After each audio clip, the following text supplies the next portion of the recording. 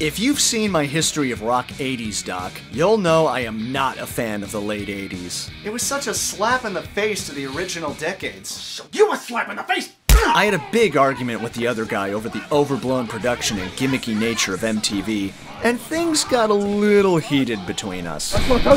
In the cusp of 1987 and 1988, somewhere between Tiffany's I Think We're Alone Now and Rick Astley's Never Gonna Give You Up, well, for once that Rick Roll clip is actually relevant, MTV played a cover of Rudy Clark's Got My Mind Set on You, sung by none other than George Harrison.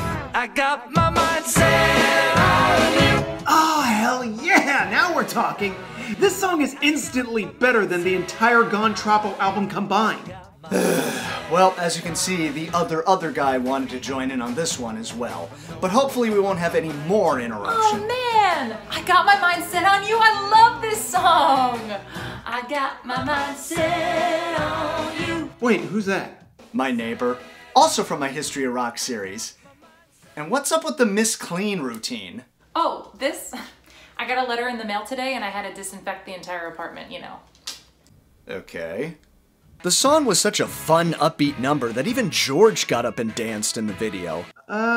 Pretty sure that's a stunt double. It would become George's third #1 single, the last #1 for any of the Beatles. Yep, even that song Paul did with Kanye West didn't reach #1. I got my mind I got my mind I got my mind set on you. I got my mind set on you. And following the single was the much-anticipated Cloud 9 album, where George even posed with his old Gretsch duo jet.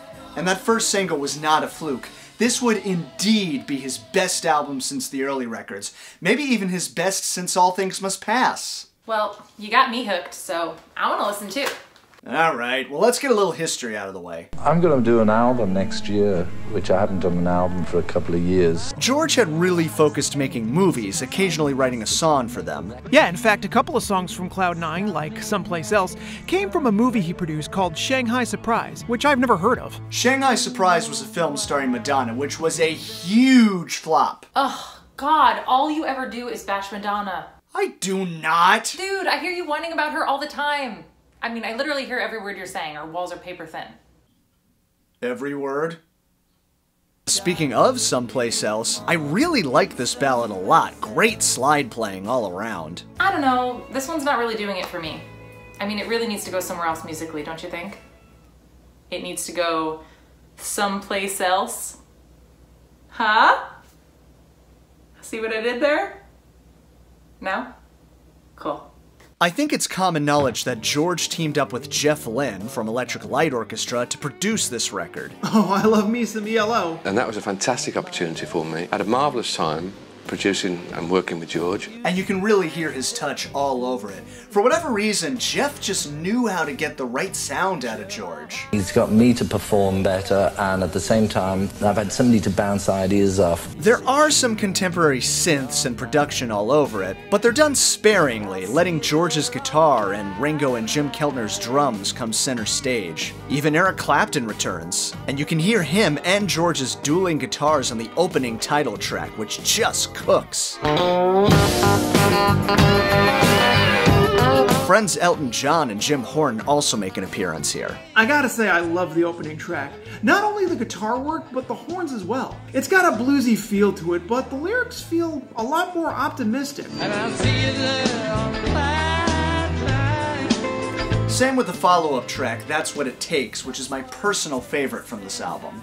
George's voice is filled with passion again, and I gotta say the lyrical content really hits home given the current state of the world. The closer I get into that open door, I gotta be sure if that's what it takes. The Eric Clapton solo at the end is my favorite on the album, very reminiscent of a lot of his great guitar work from Behind the Sun or August. I even enjoy the synth textures used here. It gives the song some contemporary dynamics without sounding too dated. We're only 2 songs into this album and already it's the best sounding record since 33 1/3.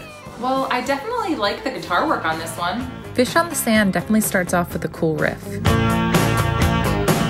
Yeah, George actually busted out his Rickenbacker 12-string for the first time in years. Wreck of the Hesperus also has some fun bluesy guitar lines and horns all over it. It sounds to me, at least, like it's George just making fun of himself. I'm not a wreck yet. I can say the same thing about Devil's Radio. Gossip broadcast to and fro on the Devil's Radio. Yeah, that's another one of those songs where George vents his frustration with the music industry. But unlike the previous two albums, this is much more upbeat and tongue-in-cheek. Well, that's what you think, man, but I know the truth behind this song. It's all about the rise of the cable news networks that come many years later. Your MSNBCs, your Fox News. And not only that, but this song is a warning about the Illuminati. Are you on drugs? I'm listening to a George Harrison album. What do you think? Okay. Another favorite of mine is This Is Love. This is love. You know, this song kind of has a Cure vibe to it, and the slide guitar playing is really memorable. It bounces right from the get-go. Well, I also like that the video is just shots of George while on vacation in Hawaii. It also features more of George's philosophy in the lyrics. Since our problems have been our own creation. It's very reminiscent of a lyric like, "With every mistake we must surely be learning," from While My Guitar Gently Weeps. Speaking of which, one of the most famous songs is When We Was Fab, where George reminisces about his Beatle days. In the video, Ringo even makes an appearance. You couldn't make an ex-Beatle record without having Ringo. Along with the Walrus.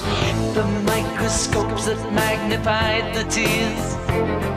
Yeah, it definitely has that I Am the Walrus feel to it. I don't know, it kind of sounds like a poor man's attempt to sound like the Beatles. But it is the Beatles! No, it's not! It's got 2 out of 3 surviving members in it! It's the Beatles! Well, it's not all of them, so no, it's not! Guys, it's okay. You're both wrong. Actually, my favorite part of the tune is the ending, where George's sitar gets a cameo. I've heard people say that this is the album where George embraced his Beatle past and allowed it to seep into the sessions, but I feel like this is a culmination of all his work. So, I hate to break up the George Harrison worship hour and all, but I have big problems with 2 songs. I really don't like Just for Today. It's a boring song that kind of makes me want to slit my wrists. Really? Listening to Nirvana in the 90s video didn't make you want to do that? I don't know. It's just different when you're listening to the beautifully tormented soul of Kurt Cobain. Just for Today feels like a song that could have been on Living in the Materia World, though to be honest, this is one of the weaker songs on the album. Breath Away from Heaven is my other gripe.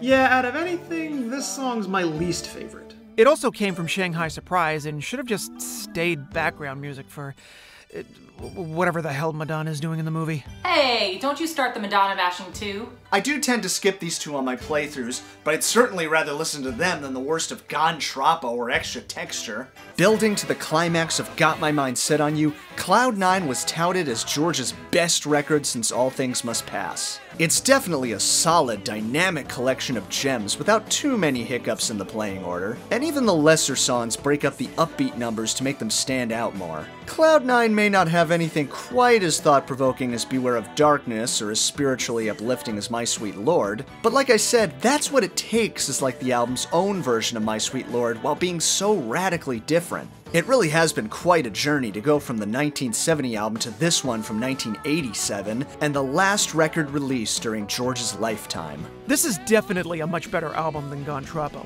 It sounds like there's some actual care and passion put into it.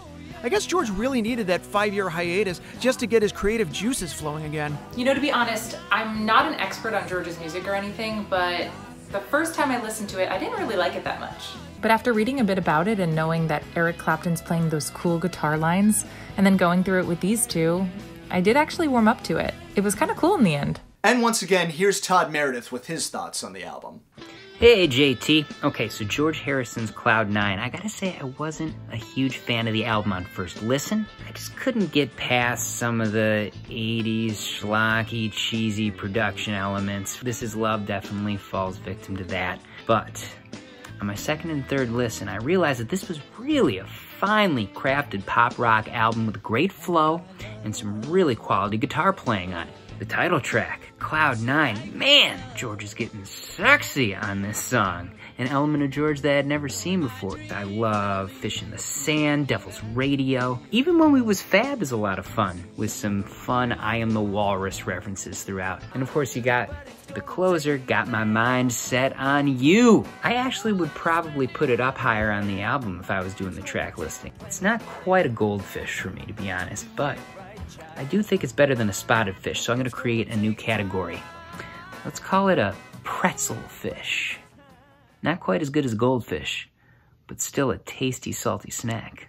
Thanks, Todd. Since the video's rating comes down to me, and since this is one of my favorite George albums, Cloud 9 gets a goldfish. That's what it takes as the essential track for me personally. I think that the standout track has to be Got My Mind Set on You. It's such a classic song. For me too, but I also love Cloud 9. Definitely in my top 3.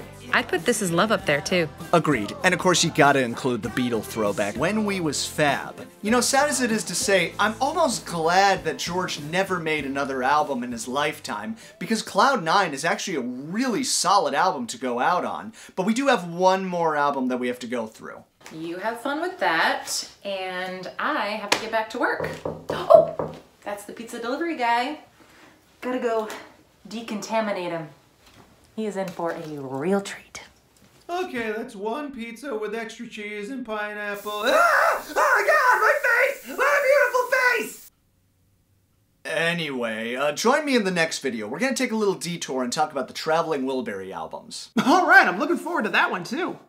Oh, hey, did you hear that they're having a special screening on, 80s Anime Channel 37? It's, Robot, Schoolgirl, Strawberries, number 12? Robot, Schoolgirl, Strawberries, number 12? I only thought they made 11 of them. This is news to me. Thanks, buddy. Woo! I can't believe that worked. Well, while we're at it, what's your favorite song from Cloud 9? Comment below, and I'll see you next time.